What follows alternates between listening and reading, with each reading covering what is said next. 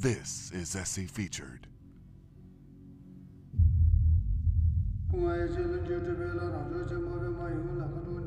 People are very fascinated by Everest because it's a magical place. It's a wild place and it captivates people's mind.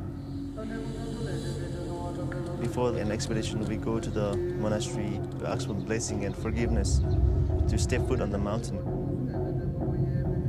Sherpa people view Mount Everest as our god.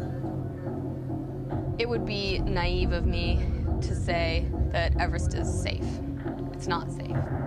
People die there. It's more like 50-50 chance of coming back when you go on the mountain. Every year, around 10 climbers or more die on Mount Everest.